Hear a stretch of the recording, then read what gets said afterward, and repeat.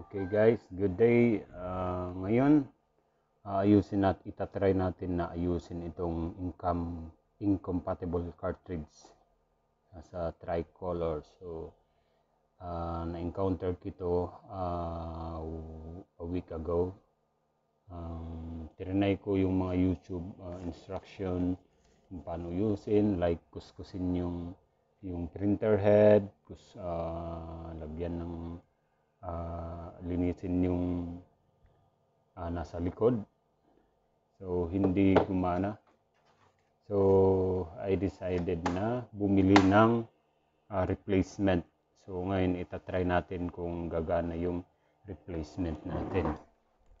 So buksan natin. Ito yung model ng printer natin, HP deskjet GT5810 print scan copy.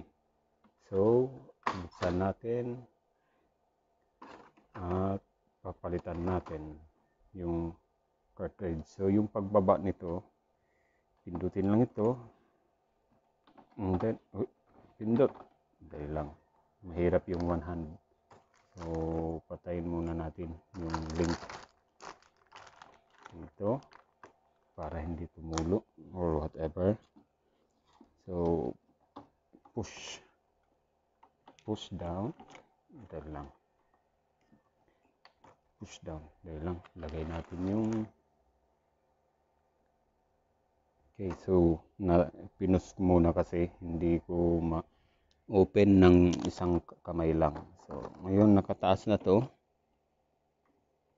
and then tatanggalin natin yung isang color, yung tricolor. Yung black wala namang problema, yung black dahan-dahan lang. Ayun. So based sa sa warning sign niya, ito yung may problema. So trinay kong linisin ito. Kinuskus ko ito ng cotton at saka alcohol at saka tubig, lahat na hindi pa rin gumagana. So humingi ako ng tulong sa HP. So based sa kanila, ipalitan na lang daw. Kasi ito, siguro mga 3 years na rin ito na ginagamit. So meron tayong binili, bago lang. Ito, nabuksan ko na. Kasi hindi ko naisip na na i-vlog. So nung inopen ko, ito yung container niya. So yung model niya is MOH50AA. So far, feeling original yata to. Meron siyang ayan, yung HP ink. So kararating lang niya ngayong araw, o in-order ko sa Lazada. So sa Lazada, meron kang makikita nito na set. Yung set nito is 1,600 yata. So yung story is nilagay ko sa nag-purchase ako ng set, and then nung mag-purchase ako ng set, may lumabas na ad na ito lang. So yung presyo niya is around 500 something, and then including the shipping is around 600, almost 700. So kinancel ko yung set na in-order ko kasi wala namang problema yung black natin. Yung tricolor lang yung may problema. And then, so ito yung nabili ko. At least naka-cheaper ako ng 1,000 plus. 1,000. So yun, good thing na may nakita ko na mas mura. So advice ko rin sa inyo, pag purchase kayo, i-check nyo baka meron mas mura. So ilalagay na natin lang. Gawa tayo ng paraan kasi wala tayong cameraman. So una is mawawala yung mga stand ko ng cellphone. Okay, so tanggalin natin itong cover, tapos dahan-dahan lang Dahan-dahan lang. Ayan. And then, tanggalin ito. Tapos, install natin. Careful lang na hindi makagasgas.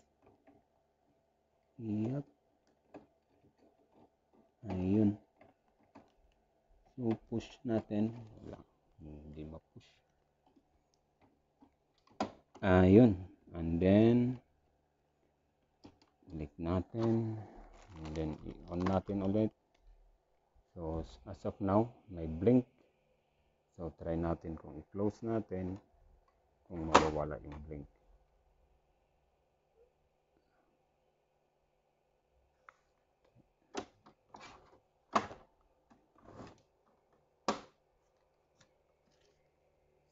Okay, so try natin patayin yung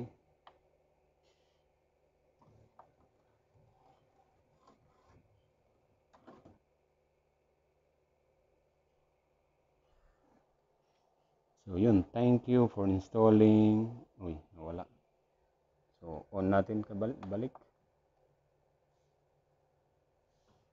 Check natin kung mawala na yung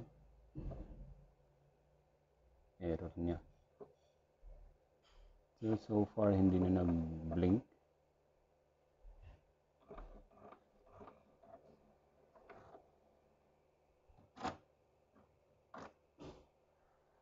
Yun, bumalik ulit. Thank you for installing genuine HP cartridge, HP yan, HP MOH 504 tricolor, and then nag-test print siya.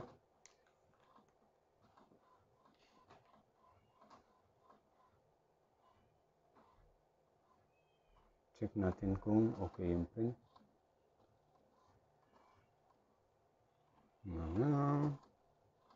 No, so far.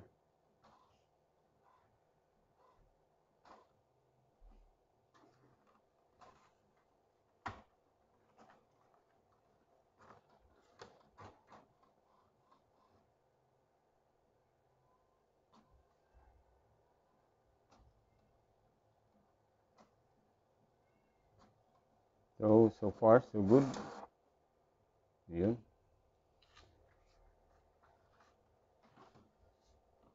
So ngayon, itatry natin yung different color.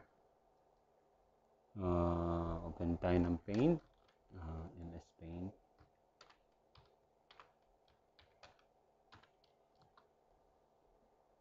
And then, mag-draw tayo ng different color like yellow,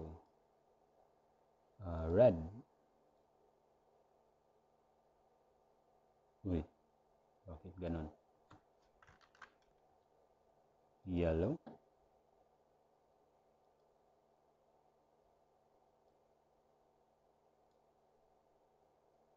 Blue. Uy. And then, blue. And then, black. So, primary color. Balik natin yung paper para hindi sayang. So, Control P print. Yep. Printing. Receiving. Alignment. Alignment is not finished. The alignment procedure requires you to scan page that is printed and cannot be interrupted by it. In the alignment procedure, click cancel print to cancel print job and then place the printed page on the... Oh, okay.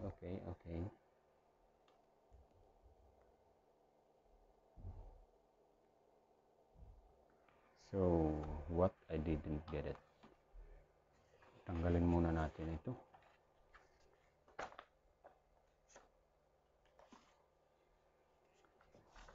So, for better quality, place glass and ayun, may instruction siya. For better print quality, place this page on the glass and then press the copy button for okay.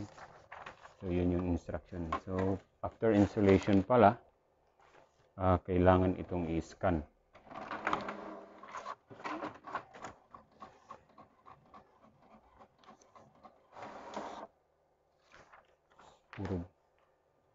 Puro black lang. So kailangan natin i-scan ito. And then click yung copy.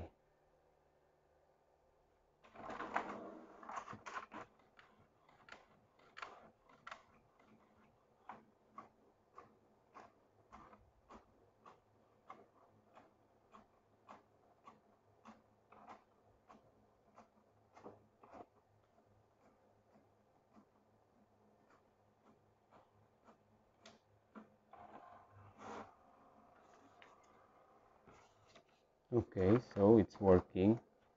And then what is next?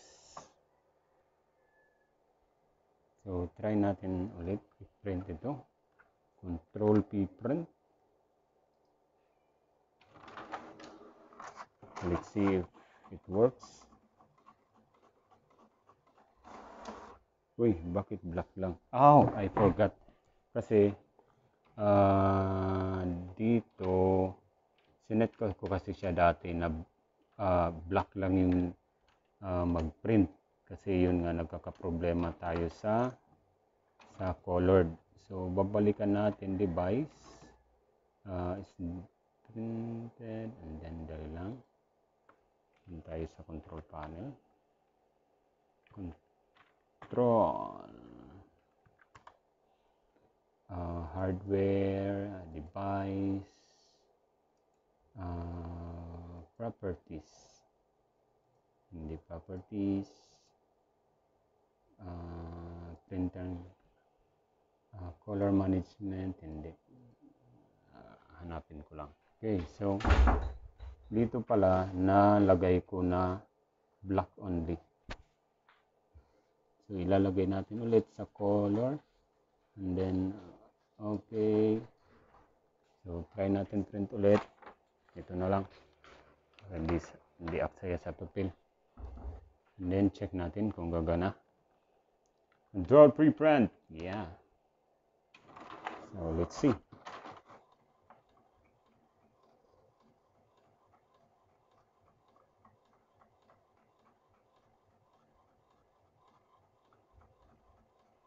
Ayun. So, everything is working fine. So yun guys, if you have problem with incompatible ink or kung may mga problema kayo about sa mga like color or ano, much better wag nyo nang aksayahin yung oras ninyo kalkalin ito. Or you can try habang wala pa yung ano, yung wala pa yung binili nyo, pwede nyong kalkalin ito, i-try.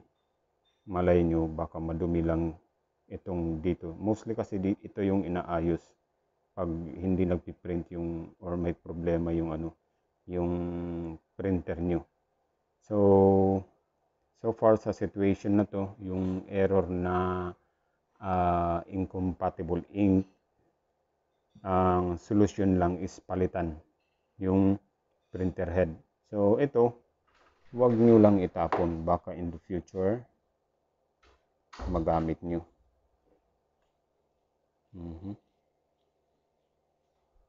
So ibabalik natin ito. Ay, hindi na pala dumidikit. So may unsealed container. Hindi. Yan, gumagana yan. May laman pa. Ayun. Of course, it's working. So, ilalagay lang natin dito para malay mo in the future magamit natin. Hindi natin alam.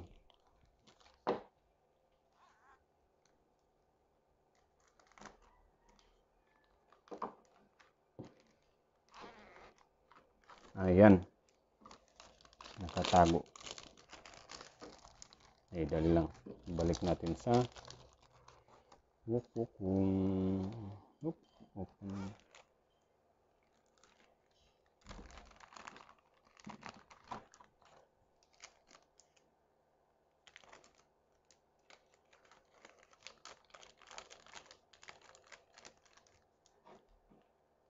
And then ibalik natin sa box.